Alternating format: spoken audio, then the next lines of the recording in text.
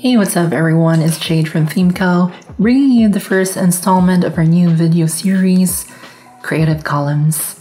In this series, we aim to not only show you different column designs you can create through the content builder, but to also show you ways on how to extend the builder's functionality in case there's no out-of-the-box option available to achieve the layout or design you want to create.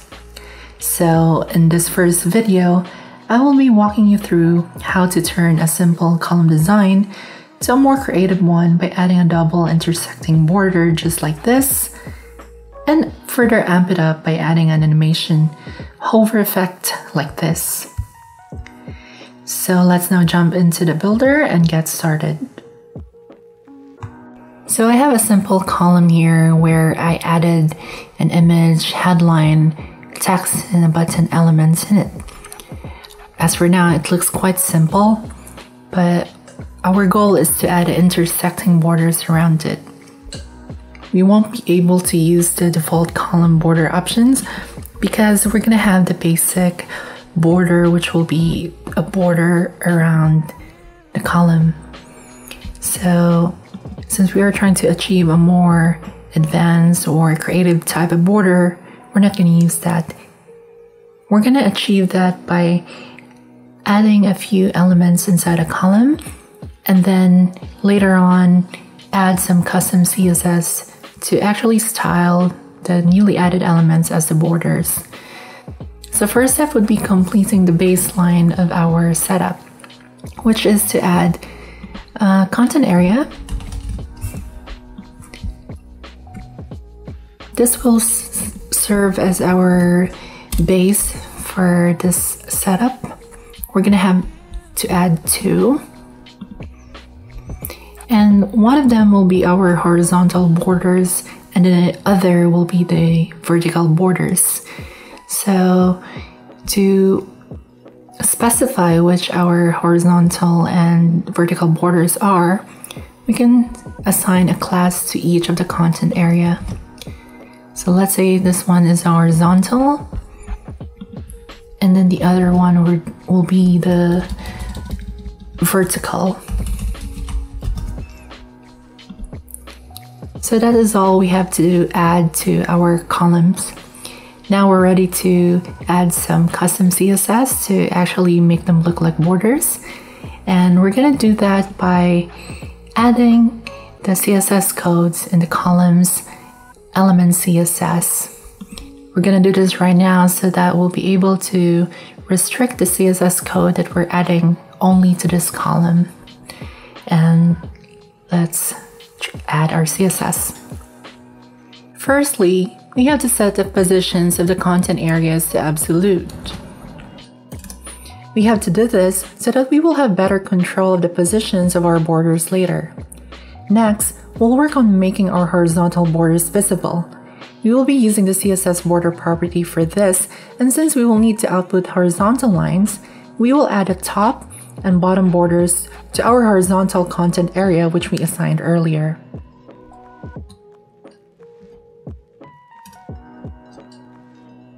We cannot see anything just yet since we set the positioning of this block to absolute. So we have to explicitly assign a top, bottom, left and right value to this element so that we will be able to place them accordingly. For now, let's set all the values to 0.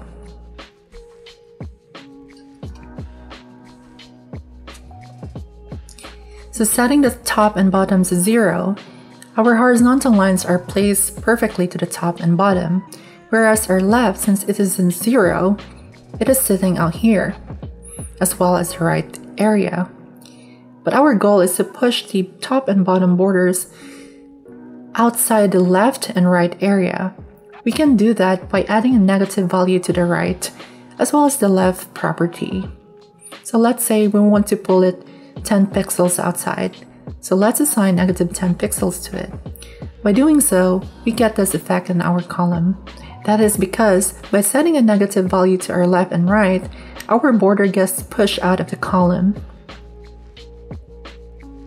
Now let's work on our inner vertical borders, which will involve setting a border value to the left and right border property.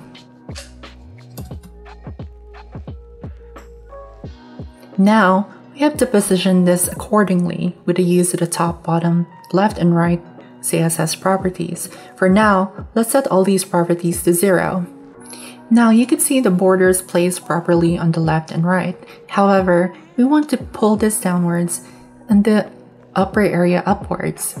To do that, we could set the top and bottom properties to -10 pixels to pull those borders out. And there you have it. We now have our inner borders set up correctly. So we're ready to work on our outer borders. Let's work on the horizontal outer border first.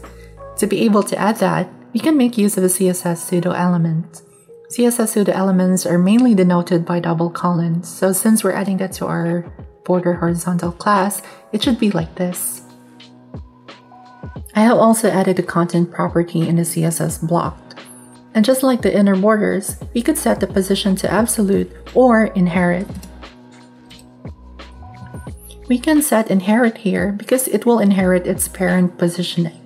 So since its parent is the border horizontal block and it's set to absolute, this block will also get the absolute positioning. Next, let's set the border property. Also, we could set the value to inherit so that it will inherit its parent's border properties. We cannot see the lines just yet since, like the inner borders, we have to explicitly set the top, bottom, left, and right properties since this element is positioned absolutely. For now, let's set the values to 0, then we can adjust them accordingly later so that we can have the lines in the correct positions we want. Let's start with the top and bottom, and to pull them out of the container, let's set them to a negative value. Let's say -10 pixels. Setting that to -10 pixels, the positioning will be a bit off because we have to consider the 2 pixels border width of the inner border. So if we try to increase that to 12, the lines will intersect properly. Then we'll have to push the edges inwards. To do that, we could set a positive value for the left and right positions. And there you have it. The top and the bottom outer borders are now aligned correctly. Let's proceed to the outer vertical border. And just like the outer horizontal border, we will use the pseudo element for the outer vertical borders, then set its position to absolute and the borders to inherit so that it will get the values of the vertical inner borders. Basically, same as the base properties of the outer horizontal border, so we can do it this way. Next, let's set an explicit values for the positions. What we want to do is have the outer vertical borders go beyond the inner border. So let's set the left and right values to -12. Then, to push the top and bottom edges inward, let's set them to 10 pixels. And now, we have our created borders set up properly. And from this, we can style it up more by adding an animation effect when you hover your mouse to the column. What we want to do is to scale the borders down to 0 when we hover to the column, so we can use the CSS transform property for this. But we're going to use scale X for the horizontal borders and scale Y for our vertical borders. Let's start by adding the hover effect to the horizontal lines. The code here means that when this column gets hovered, the horizontal borders get scaled to 0 in the x-axis. Then, we'll continue adding the same transform property to the vertical borders. This time, we're adding the scale Y since we will be scaling it through the y-axis. So as of the moment, if we hover to our columns, the borders will just disappear. In order for us to have a slight delay in animation to this hover effect, let's add a transition property to the parent or the inner borders. That is our border horizontal and vertical. What this does is it will keep track if there is any changes in the transform property and set the ease timing function that will last 0.8 seconds. In the column's normal state, there is no transform property, but once we hover over to the column, the horizontal and the vertical borders scales accordingly to their respective axis, just like this. The transition and transform properties are very useful CSS properties that could help you do a lot of changes to your page element. so please feel free to check out other resources dedicated to these properties if you want to extend your knowledge about it. So there you have it. We're able to implement this creative border by adding 2 elements in a column and customizing through some lines of CSS. If you want to apply this to other columns, you can just save this as a preset, then apply it to other columns like this.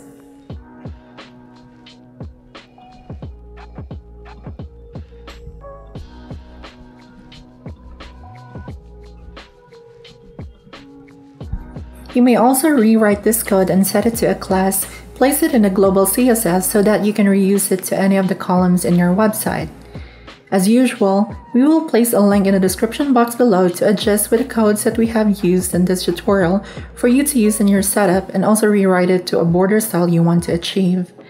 This concludes the first installment for the series, and we look forward to bringing you more videos very soon. Thank you for watching and have a good one.